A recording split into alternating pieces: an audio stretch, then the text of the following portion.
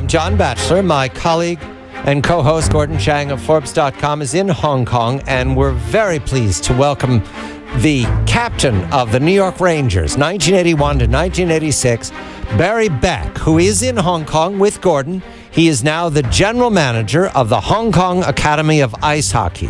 Barry, a very good morning to you. Thank you for joining us. The New York Rangers are an iconic club in the United States, around the world. The NHL is known worldwide. However, I am flabbergasted and delighted to learn that there is an Academy of Ice Hockey in Hong Kong. Who is there with you, Barry? Whom are you teaching to play ice hockey the way Rangers play it? Good morning to you, Barry. Well, good morning. Good morning, John, and thanks, and nice being on your show. I know Gordon is here in Hong Kong, so he might know a little bit about ice hockey here in Hong Kong being played now. I was invited in 2007 to come over here by Mr. Thomas Wu, who is a businessman here in Hong Kong and an avid hockey fan and player, to help start an academy here and to really promote and develop ice hockey in Asia, and in particular Hong Kong. So it's been going well. It's a new adventure for me, exciting experience and a different culture, and I look forward to remaining here and then working with boys, girls, and men and women here in Hong Kong. Gordon? Yeah, first of all, I'd like to say that Steven Eisenberg is your #1 fan, and Steven works with John Batchelor and helps put the program out, and he's the reason why we know about you, in addition to just knowing about you. Right, he's wearing number 5 right now, Gordon, spinning around in the control room. That's Barry Beck's number. He's got your jersey on. Go ahead, Gordon. Yeah, thanks. Yeah, you know, and in Steven's email address, there's a 5, which just is not there by coincidence. So, you know, you really got a big fan in New York. The question I have is, you know, in Canada, of course, you have the world's best hockey players, and that's because it's cold outside, and there's a lot of people who just are, you know, every winter go out in the rink.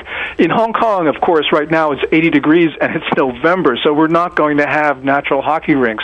The only ones that I've seen have been in shopping centers where you see mothers bring their little kids.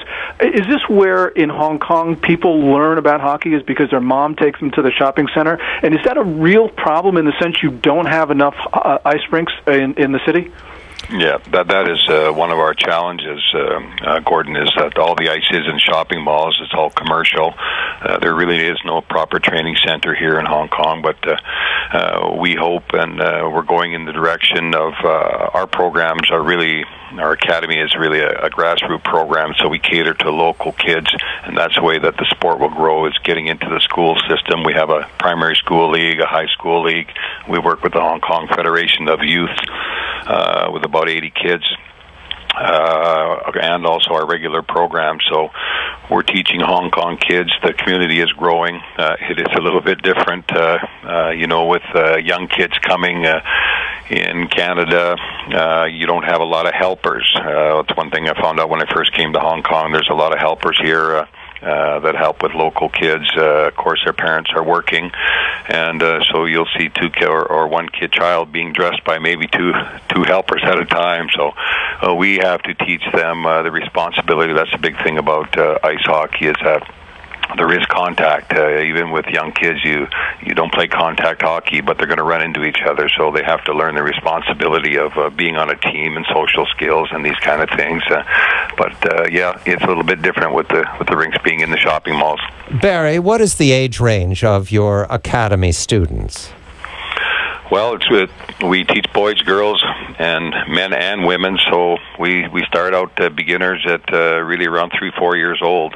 I just had a class yesterday with about 15 4 and 5 year olds. So I really enjoy it. It keeps me young, and I enjoy that part of the game and teaching young kids. They're smiling, having a great time. So it's a happy time at the rink for me.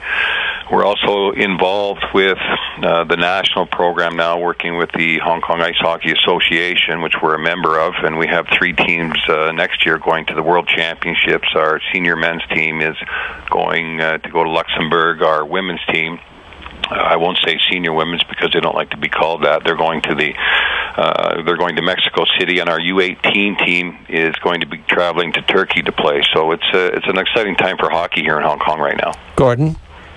one of the interesting things about Hong Kong is that its first gold medal in the Olympics was an individual sport, which was windsurfing. Is there an issue of mentality of individual sports versus team sports? Because you sort of see that also in China, where you see excellent single athletes, or athletes in single sports, but not in the team sports, like, for instance, football and stuff like that.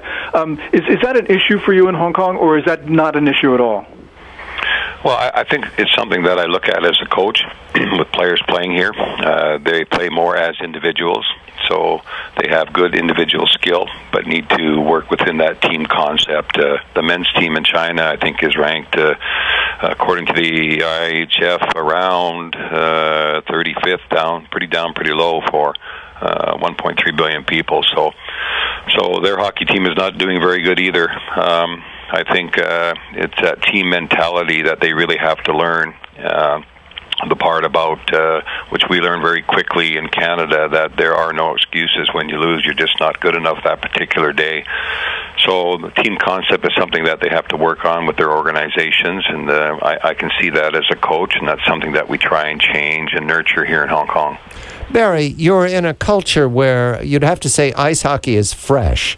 Are you a marvel? Do people come by and stare at it? Do they ask questions of you on the street about being an ice hockey coach?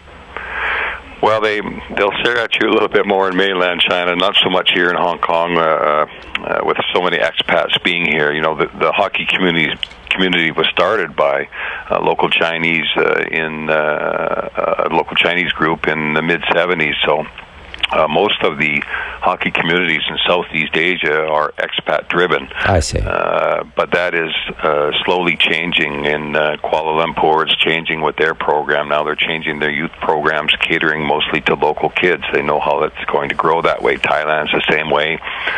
Philippines are the same way. So it's been changing, and I think it's going to keep going in that direction. Do you have a sense of growth, of a fresh frontier, all of these countries participating in a sport that doesn't seem natural but is exciting? Well, we do. We're still excited about it. As Gordon said, there are some challenges. The cost of ice time is extreme here. It's almost $1,400 an hour U.S. To use the ice, which in Canada would be maybe $100 to use. So there's that challenge, the budget challenge of trying to make hockey work in warm climates, especially Southeast Asia, where there hasn't been a ice hockey culture, so to speak. So that's why you have to get into the school system, hopefully get government backing behind you through the school systems, and help that way. It's a great pleasure. Barry Beck, General Manager, Hong Kong Academy of Ice Hockey. Barry Beck, also captain of the New York Rangers, 1981 to 1986. That's number 5. I'm looking at it in my control room. Steve Eisenberg, the great fan. Gordon Chang of Forbes.com in Hong Kong. I'm John Batchelor.